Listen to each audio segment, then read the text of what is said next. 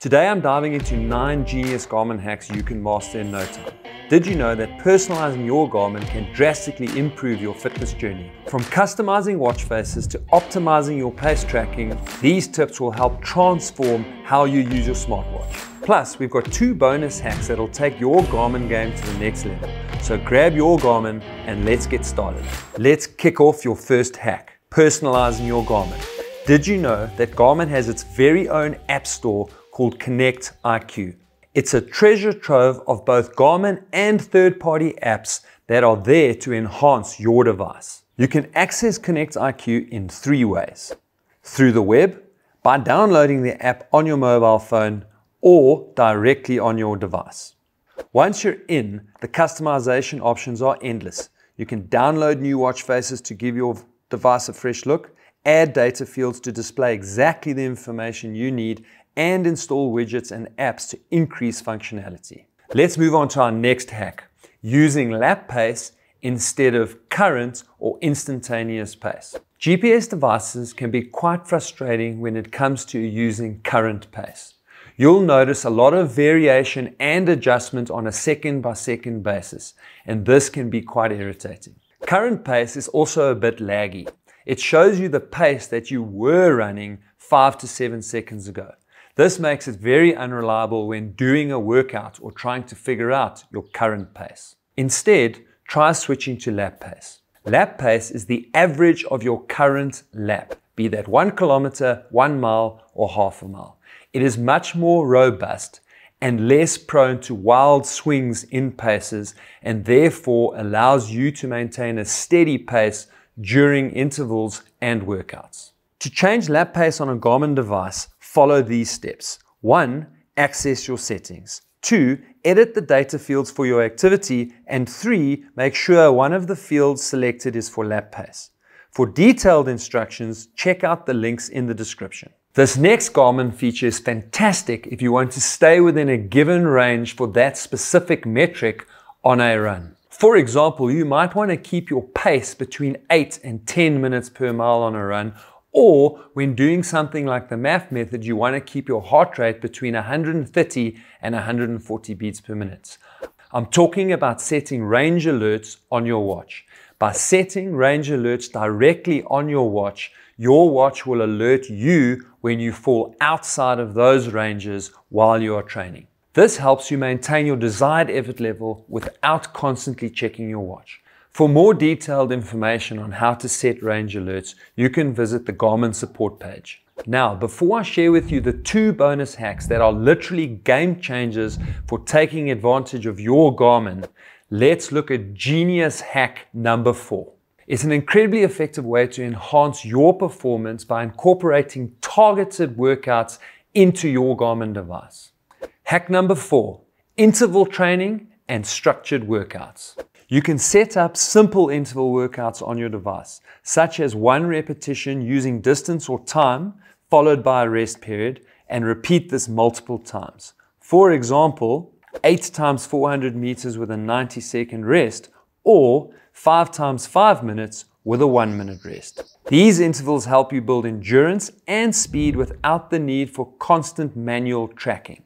If you want to create more complex workouts, you can use Garmin Connect, either through the web or mobile app. As a bonus on the Coach Parry app, you can actually take the workouts that have been built by our coaches and send those directly to your Garmin. Genius Garmin hack number 5, the PacePro feature. Many runners like to run with a pace band around their wrist so that they can stay on track and achieve their goal. The PacePro feature allows you to create a custom pace band based on distance and pace, or distance and time. You can also create a pace band for a known course to optimize the pace effort based on elevation changes. It uses a route map that is uploaded if you've run an event or if you have a GPX file, or drawn by the user.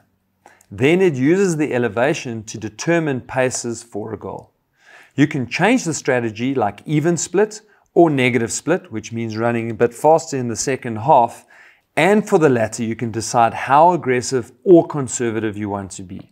You can also adjust hill running effort. Send the PacePro plan to your watch, and when you run the course, it will give you lap by lap pacing. It also adjusts on the fly.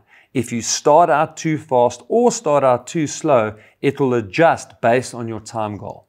Before I share with you hack number 6, which is the really cool audio prompts, I want to share with you bonus hack number 1. Controlling music from your smartphone directly on your Garmin device. This is a game changer, especially if your watch isn't a music device with storage, but you still want to manage your tunes. First, make sure your watch is connected to Garmin Connect. Once connected, you have 2 ways to control your music. Use the music control widget or hold down the button to bring up music controls. From here, you can play, pause, skip tracks, go back, and adjust the volume. This feature ensures you stay in control of your music without needing to constantly interact with your phone. Let's talk about audio prompts on your Garmin device. A great feature that lets you get on with workouts without constantly needing to check your watch. When you've set up range alerts for a workout or a PacePro race using pace and/or heart rate, you can get notifications from your watch through beeps and vibrations. But if your watch is compatible, you can also get them in audio prompts. For music devices, you can set this up directly on your device and get prompts through your headphones. Non-music devices and even music devices can be paired with a smartphone that has Garmin Connect installed. This setup will send audio prompts through your phone speaker or via a headset if it's connected. A quick safety note. Be aware that the use of a headset during exercise can dampen your perception of distance. For example, hazards and cars may be closer than you think they are, so stay aware at all times. Hack number 7 is all about safety. Live track. Live track allows your friends and loved ones to be able to track exactly where you are during a particular activity. This feature is incredibly useful for ensuring your safety while out on a bike ride, a run, and in particular, a hike. Your watch needs to be paired with a phone that has an active internet connection and is connected to the Garmin Connect app. Add family and friends from your contacts list to share your location live. They will receive a link via email, or you can send them the link via text or any messaging app once you start your activity. This way, your loved ones can track you in real time, giving you peace of mind and an added layer of safety while you work out. Before we get to the final 2 genius hacks, let's look at the second bonus hack. This one is especially for those of you who do parkrun. Get your parkrun barcode on your Garmin device by using the Parkrun Barcode Connect IQ app. Using your Garmin Connect app, you can add your parkrun barcode.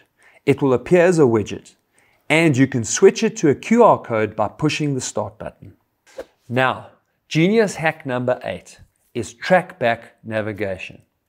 Track back or back to start navigation allows you to track back along a current GPS route. This can only be performed for tracks that are actively recording GPS. It will not work for recorded activities or for activities that aren't actually recording GPS. The steps to perform track back or back to the start will vary depending on your model. You need to check out your owner's manual to see exactly how you do it. This feature will allow you to track back along a route that you've already done. It will not appear as a map, but simply as a line that you need to follow to get back to the start. Genius Garmin hack number 9, for those of you that want to smash your 5K PBs, is Garmin's track mode. We all know how notoriously inaccurate GPS when running around tracks. This is because of the short straights and long bends. The error can be 4 or 5%, which means that when you run 5K around the track, you can end up with 200 or 250 meters short if you just track it on normal function. Most new devices now support track mode. It calibrates for 400 meter standard track and it remembers the track. You need 2 to 4 laps to calibrate, and each track you calibrate is stored separately. When using track mode, you need to set a lane number and stay in this lane for the duration to ensure the best accuracy. Here's an example that we tracked for in Tutu using track mode in lane 1 for 5,000 meters. The thing is, Are these gadgets just fancy arm accessories, or are they really game changers for athletes and fitness enthusiasts? Join us in this video as we juxtapose real-life lab tests with the data in Intuitu's Garmin. We're on a mission to debunk the myths and uncover the startling truths about VO2 max readings.